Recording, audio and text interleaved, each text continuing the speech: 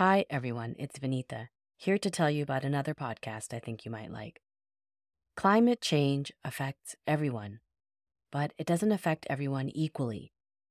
Immigrants often bear a unique burden, but they're also leading the way with impactful solutions. And there's a new podcast series shining a light on all of it. From flooded basement apartments in New York City to indigenous Mayan farming practices in Nebraska, Home Interrupted brings you deeply reported original stories from across the United States. The podcast is produced by Feet in Two Worlds, a news outlet that pairs early career immigrant and racialized journalists with veteran media makers. Find Feet in Two Worlds, Home Interrupted, wherever you listen to podcasts.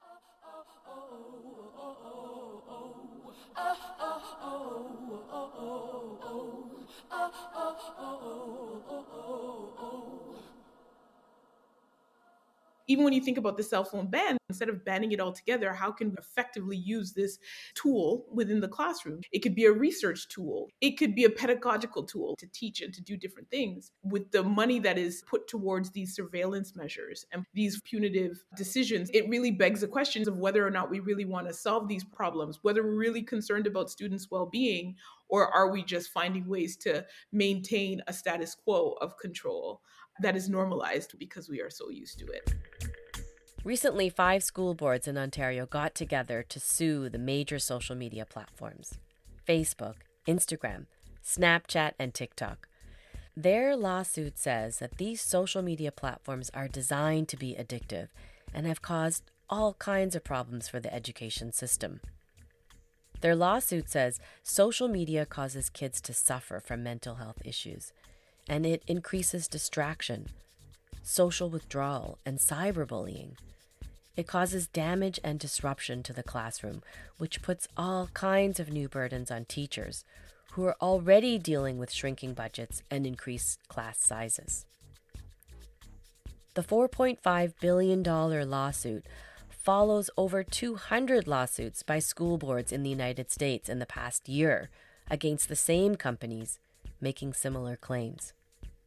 This week, the Ontario government, which has called the Canadian lawsuit a waste of time and money, announced it was doubling down on its 2019 ban on cell phones in schools as a way to address the problem. We ban cell phones in the classroom, so I don't know what the kids are using, but I disagree with them. Let's focus on the core values of education. Let's focus on math and reading and writing.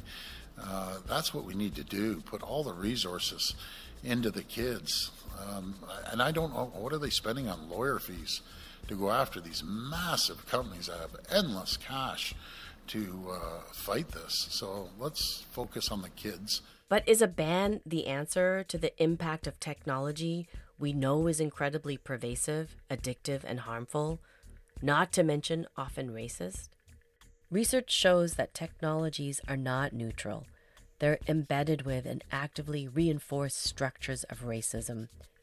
A recent survey of children in grades 7 to 11 found that nearly half of the participants reported seeing racist or sexist content online, and that youth from marginalized groups were more likely than others to encounter this type of content. Our guests today are 2 scholars and former teachers who look at the intersection of race, technology, and education. They say social media has become part of who we are, and it's not going anywhere. So instead of trying to ban it, schools should focus on improving digital literacy and critical thinking for both students and their teachers. Behan Farhadi is Assistant Professor of Educational Policy and Equity at the Ontario Institute for Studies in Education at the University of Toronto. She researches online education and tech policy. And Keisha McPherson is an assistant professor in the School of Professional Communication at Toronto Metropolitan University. Her research focuses on social justice education, critical race, and cultural studies. Welcome to you both. Behan, you've been a high school teacher for 15 years. The lawsuit by the school boards accuses these 4 social media giants of harming students and also making things more challenging for teachers. Can you tell us what things looked like in your classrooms when it comes to children and technology? I'm also a parent to two children who are in the Toronto District School Board. And the last time I was teaching full time was last year in February. So I have very vivid memories. Social media, cell phone use in general is a part of the work I had to do with students to support their learning. And I say that as recognition that when a student comes into the class, they're coming as their whole selves, and that includes their interactions with their cell phones. So when you say they bring their whole selves, like they bring their whole selves, meaning the cell phones are like integrated into who they are. Yeah, I sort of have this contradiction. I'm anti authority, yet I know I comprise an authority. I'm trying to excise and remove the cop in myself as a teacher and not to be surveilling students. So a lot of the work I had to do was around awareness building about their habits and getting them to exercise reflexivity, supporting them, doing a lot of loving intervention, where intervention looks like, hey, I'm here to support you. Would you like to take a break from your device to focus on your work? You can do that by putting it here, but it's entirely your decision. My experience of working with students, and I love high school students because they really speak truth to power, they want to support themselves. They want to receive support and care. I really have never encountered a student who was hostile to receiving care. They knew what the intention was. So yes, it's hard. It impacts them. We talk about its impact in my classroom. It definitely was a kind of barrier, but there's all kinds of barriers. But you're saying you never encountered a student who's like, back off, I want to keep my phone? Because I don't compel it. I'm not coming at them to say, I'm forcing you to give me your phone. That's not the spirit that I'm arriving with. I'm arriving with the spirit of, I want you to experience success as you define it. And sometimes that actually looks like tuning out of class because they're experiencing overwhelm. So I'm not reading success as you need to do this work. It's not that I also had students like who are on their phones the entire time, but I try to arrive with a sense of building trust and confidence in them and not having them think I'm going to just discipline and punish them. Keisha, you're nodding your head. So I'm just wondering if you have the similar experience in the classroom. Working within classrooms and doing research on digital technologies that are used in the classroom settings and working with different grade students, I do know that the cell phone use in the classroom is increasing at a level in which it's hard for teachers to be able to control as well as to monitor, as Bihan says, in terms of the policing of it too, because as you've mentioned earlier, teachers have a lot on their plates in terms of the class sizes and all that they have to do. So the monitoring of the cell phone use and whether or not it's based on some sort of punitive measure or whether they're doing it for students to focus on what they're doing in the classroom, it will feel punitive when you take away the student's cell phone because of the way that they're attached to it. It is part of their lives. Like when we say they're showing up with their full selves, right now in 2024, a full self of a teenager, over 90% of teenagers are using cell phones and they're on social media platforms. And so all of this has to be considered when we're thinking about the actions that we would take to separate them from those devices and to get them off of those platforms. Because like these are digital natives. As long as they have a device, they're going to be using it, and they've probably been using it for as long as they can remember. So it becomes really difficult. Yeah, as a parent, like I do have to monitor my children's use of their cell phones. Like, hey, you're coming to the dinner table, put the phone down over there. I might say that 5 times. And my kids themselves will also acknowledge the kind of addictive quality of the apps or of the devices. Children are not unaware of these things. But just to back up a little bit, this lawsuit that acknowledges that these apps are harmful and they have harmed school systems. They are placing undue burden on teachers. I think 95% of schools in Ontario report needing more resources to support mental health, for example. Do you agree that this is a problem? So I definitely agree that there is a problem, like in reference to the mental health concerns and some of the issues. However, when we think about the shifts in society, along the way, we have different things that change how we function and change the way we do things, that change how we operate. And there was a time when we had the same sort of scare and uproar with TV, right? And then there was video games. And as we have new technological advances that change the way that we live and operate as a society, it's always going to be present around these types of discourses and arguments in reference to the impact on children and the impact on us in general. I see Behan nodding too, but this is not just a matter of new technology. It's a type of technology that people have identified as being highly addictive. There's no doubt that there are functions built into social media that is addictive. It is in the algorithmic design, and part of the statement of claim is that they want these companies to account for that, to change that. Everything's a problem, but why are we focusing on this problem is always something that's interesting to me. We're not focused on why students are turning to social media. It's more than just addiction. We turn to habits, we turn to tools to support us in our coping in different ways. But our premier said, why would you sue these large corporate multinationals when they have endless money? That's the problem to me. The fact that they're so large and so ubiquitous that it feels like there's nothing we can do as a society, when in fact they are a product of a series of policies and regulations and laws that they're able to work with to expand their market. We come across different shifts, different technological advancements, different ways that we do things that create this scare, but we never address why it is that people, the masses in society, are turning to these different options or to these devices or to these coping mechanisms. And then we don't address capitalism at its core. The reason why these multinationals are so big is because they have a capitalist function within our society, which is deeply ingrained in how we do things. When we think about designing devices or designing these platforms in ways that keeps youth scrolling and engaging in different advertisements and so forth, that is all by design. But then that is also the society that we live in. We encourage them to buy, we encourage them to consume, we encourage them to watch. The same governments that are speaking out against it or critiquing what school boards might do, they're not really taking a look at the societies that we have constructed and the practices that we've normalized.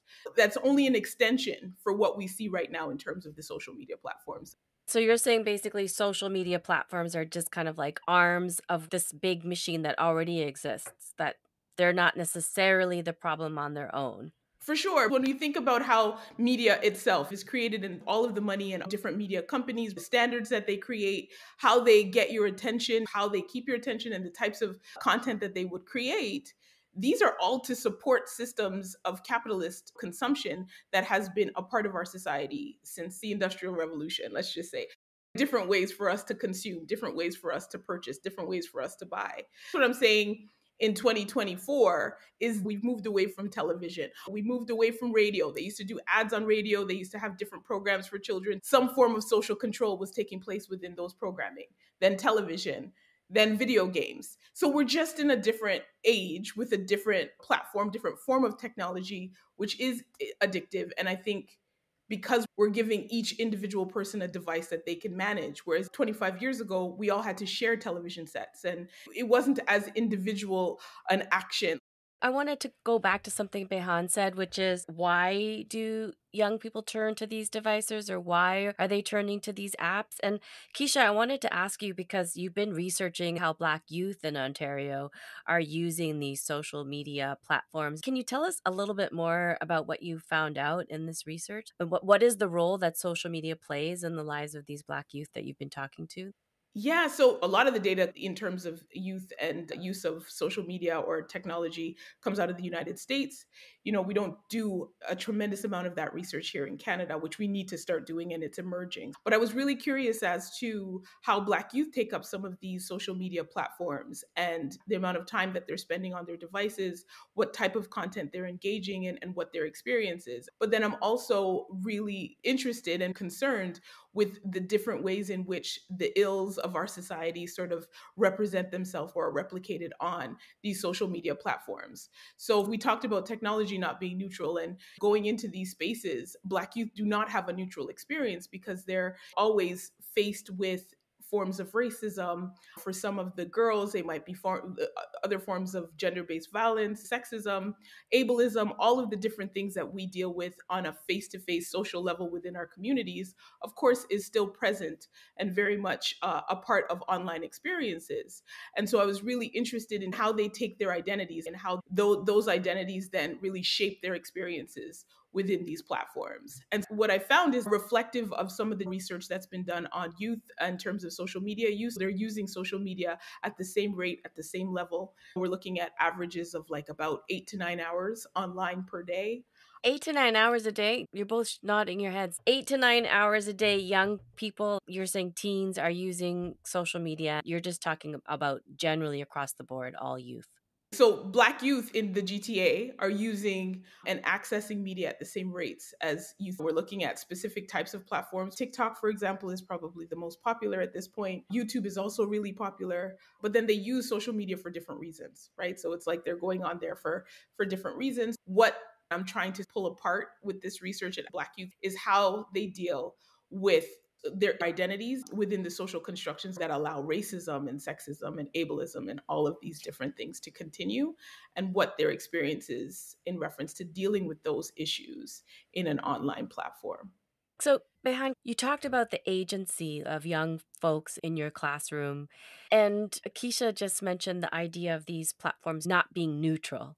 So, a reflection of our society, a reflection of the racist structures in our society. Are the young people that you're talking about aware of these structures of racism that they're encountering?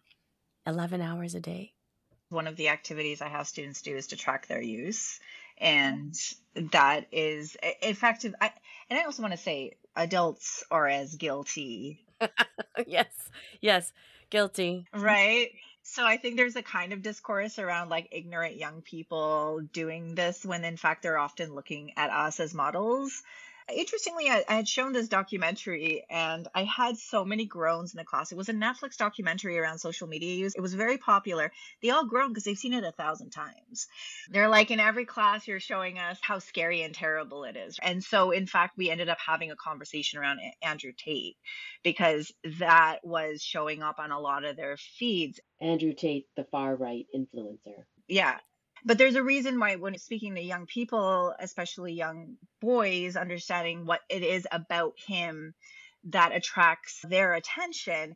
And the piece around the politics is in having the conversation. And this is true of many other kinds of Andrew Tates, that there is an aspect of it, or like a 2% that they love the fitness advice. They love the like motivational advice. And so the question becomes in the class of, well, yes, and he's sexist and racist. What do we do with that? And as a facilitator in the classroom, I actually don't say much. It's not useful for me to speak, but to have folks who are impacted by that content negatively speak back, and then creating spaces for them to share their experiences so they feel heard and that others can hear them. Because the challenge with these systems are the personal recommendations, right? I think it's called collaborative filtering. So if you are a person who is of a particular demographic, you're going to get content that reinforces your biases and all the prejudice that you have. Is that all the For You stuff? Like it's kind of the algorithm that's sending that stuff to you? Yeah. And so that it's like, where do they get to have these conversations where they're outside their algorithmic bubble, and recognizing that what it is that they're encountering is manipulating their agency, and that they ought to feel an entitlement to their agency. And I think when they understand some of the logics behind it and the profit models, to Keisha's point around like what these companies are working in a very specific model where you are giving them your value and having them think about what it means to be educated and what it means to be free and what it means to make your own world. Those are questions they don't get to ask because these same corporations they're suing are the same corporations we're going to be applauding them to work in. That's complicated. So you're basically saying these are the corporations that were training children to grow up and work at these companies, and yet we're highly criticizing them as a society. Yes, we will applaud them. We will give them awards. We will give them accolades for innovation because they created this new algorithm that will exploit young people's attention.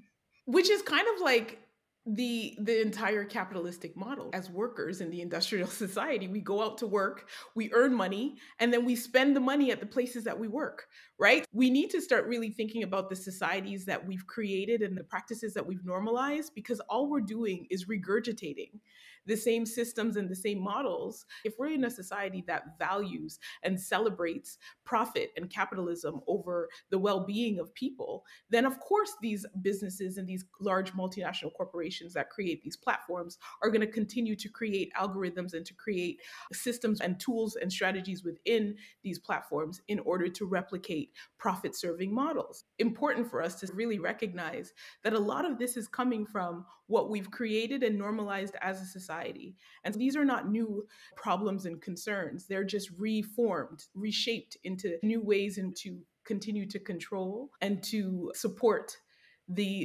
interests of a very small group of people and stakeholders. I think what you're saying is teach children to think critically and allow them to have as much agency as possible. And that's one of the ways that you can start to counter this kind of addictive technology. So, another question that I have is we're talking about some of the harms, we're talking about the amount of hours children are on these platforms. I'm wondering also why they're turning to these devices, especially we're talking about racialized kids. Are there some ways that racialized kids are turning to these platforms in particular? With my doctoral work, I spent a bit of time with 24 students, and one of the 3 hours that we spent over their term was entirely on their use of technology. And it was first to understand how do they use technology? What is it that they do on their phone? And also how do they use online spaces, online classrooms? And we talk about tech in really broad terms, but it's as differentiated and place-based and bound as it is in-person life. And I think the recognition of like they're coming into in-person learning with these digital spaces with them. So this kind of digital in-person divide is a false one. They are always already in both worlds. I remember speaking with one young girl who was attending a school in Scarborough. She's Black. She was in a school with largely white teachers and saying, I don't want my teachers teaching me about social justice. I'm getting that information from online spaces. And the question is why that mistrust is already there and what failings the schooling system already has that creates mistrust for students to have to go and get information about what is impacting their lives directly outside. And so this idea of what belongs in the classroom and what doesn't belong in the classroom and what students are bringing to the classroom and what is rejected when they're bringing it there. Those are all questions I think about. So I'm iffy about like how much I want the school to have a role because it's pretending that the school is like this romantic space where all the teachers are amazing and they're going to be able to really hold these conversations when in fact the ways that students are using it are a rejection and a reflection of what's possible in schools. And we have to make it possible for them to have the conversations they need to have and that they're turning to social media to have.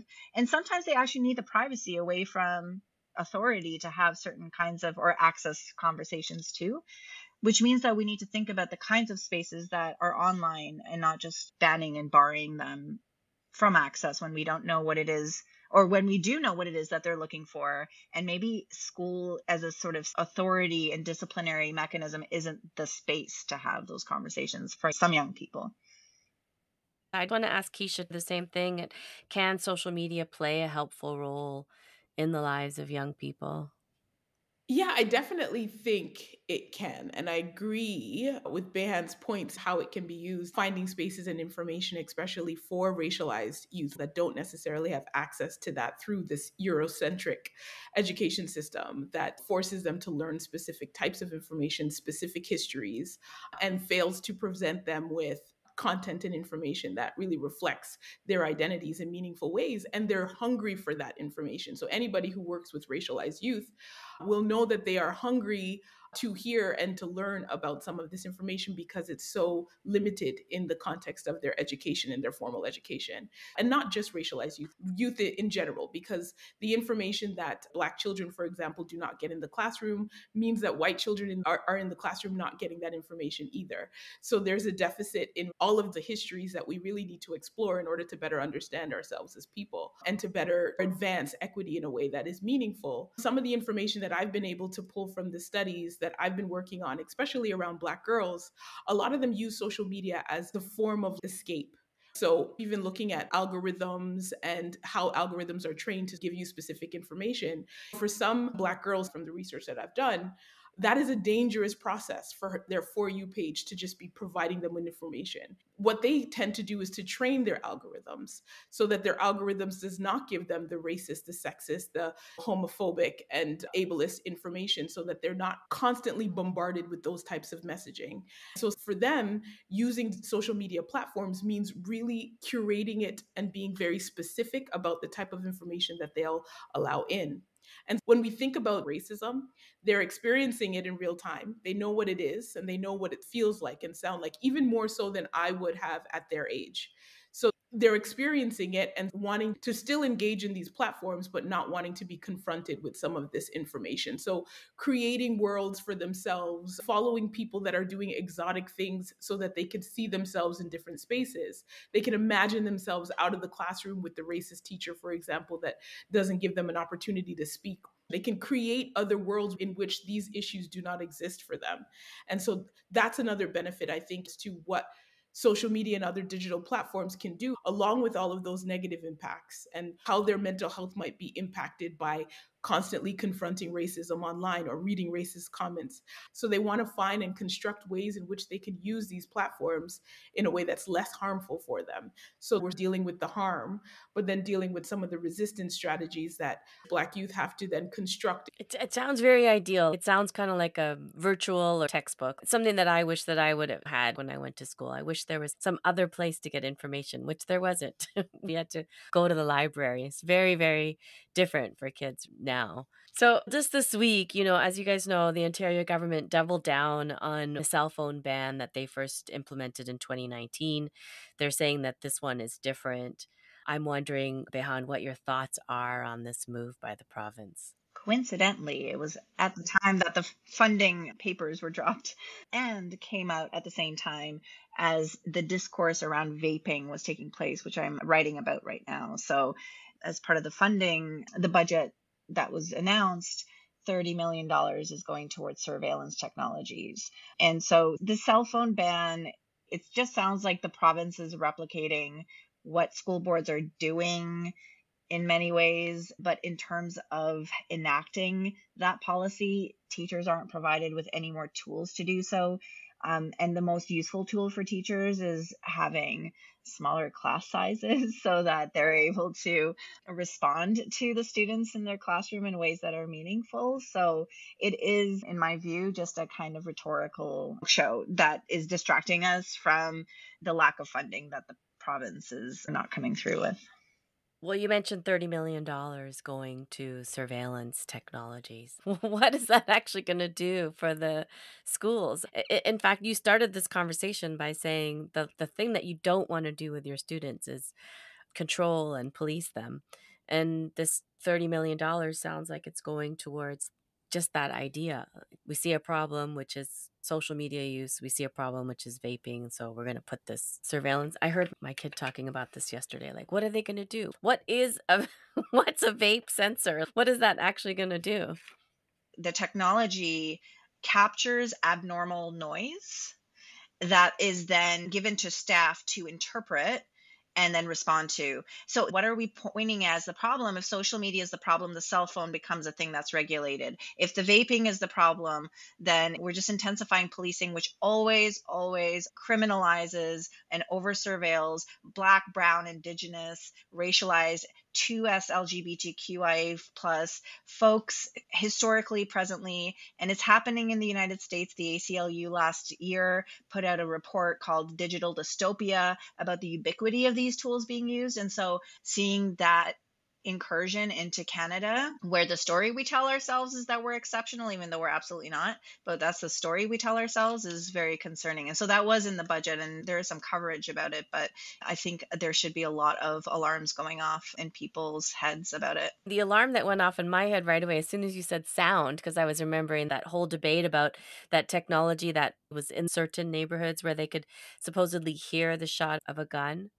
That is this technology. The marketing around the technology is for bullying and guns because of the shootings in the United States in schools. So there is a history of edtech corporations that use fear-based marketing strategies to take advantage of school districts' own fears around I put in quotes, school violence, when the violence is the system that is creating conditions for students to not experience success in school.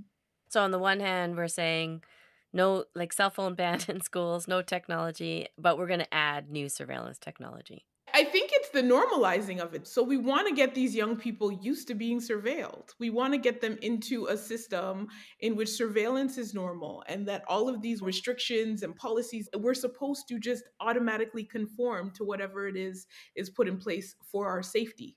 And again, in quote, the safety.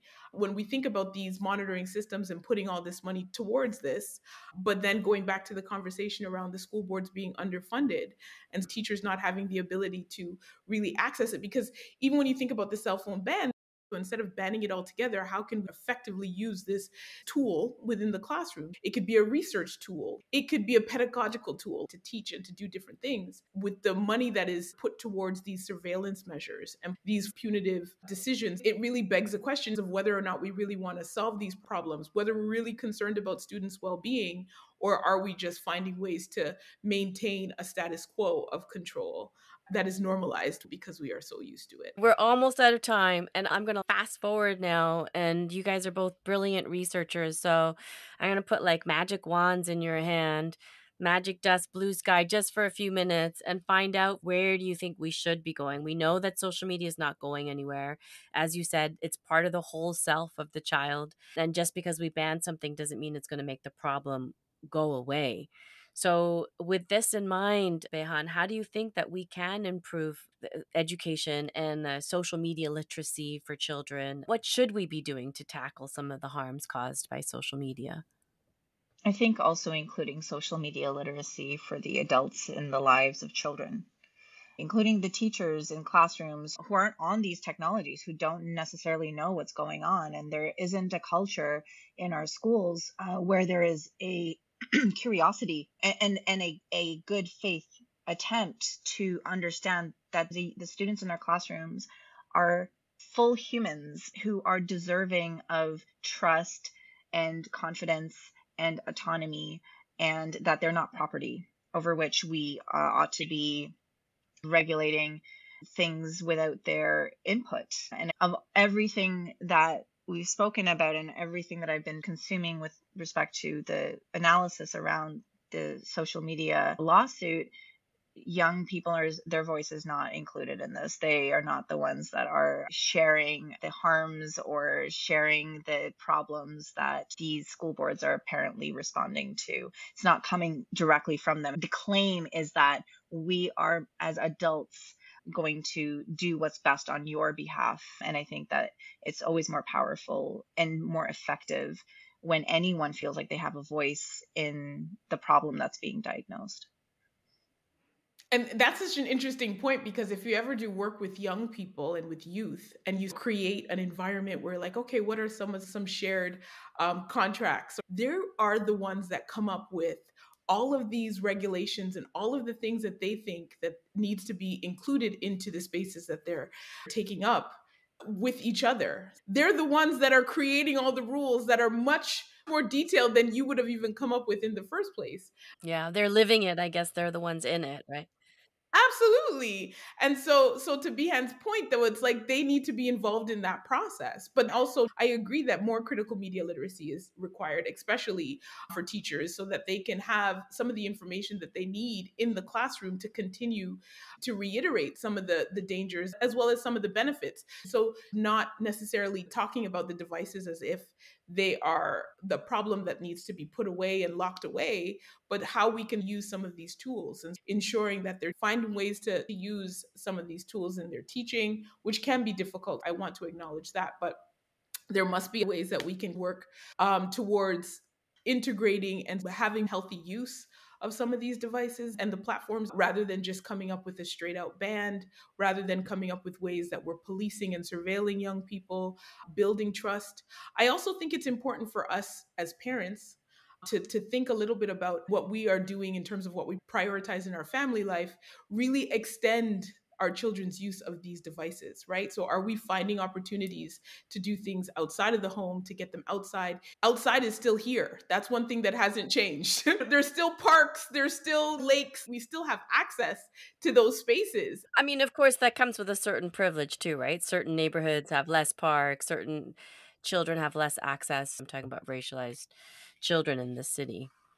Yeah, even though certain groups of people did not have access to as much green space in terms of an equity issue, there were still other ways that we were working with it. And that goes back to the capitalism issue when we're thinking about families that have to spend extended amount of time working to support their family. So there's all of these issues. I always side-eye the government when they start to come up with all of these different strategies that don't address the issues that we're facing as people on an everyday basis. We need that $30 million to go elsewhere. Literally anywhere else. There's like 100 places that schools need money. I thank you both so much for your time. I really loved being in conversation. Thank you so much. Yeah, it was great. That's it for this episode of Don't Call Me Resilient. Personally, as a parent, this conversation was fascinating.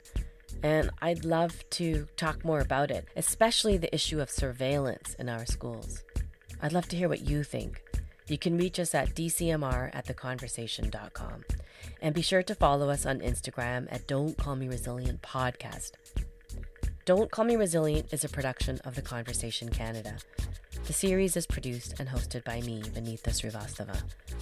This episode was produced by our associate producer, Atika Kaki, and our student journalist, Catherine Zhu. Hussein Haveliwala is our other student journalist. Krish Dinesh Kumar does our sound design and mixing. Our consulting producer is Jennifer Moroz. Lisa Verano is the managing editor of The Conversation Canada, and Scott White is the CEO. Zaki Ibrahim wrote and performed the music we use on the podcast. The track is Something in the Water, and it's a great track. Go and listen to the whole thing if you have time. Maybe they find something in the water. Maybe they